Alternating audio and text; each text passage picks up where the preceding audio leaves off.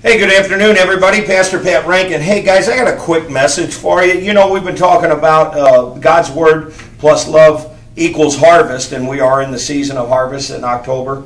But I want you to understand something. The enemy doesn't want you to reap a harvest for the Lord. So listen to this out of Ephesians 6:10. It says, "Finally, be strong in the Lord and in His mighty power."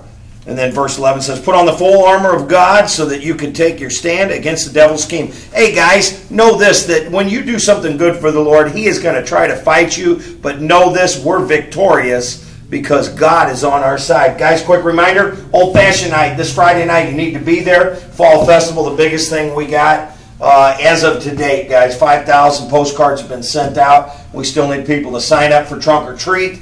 Guys, men's retreat. You guys want to make sure that you're there for that, November 2nd and 3rd.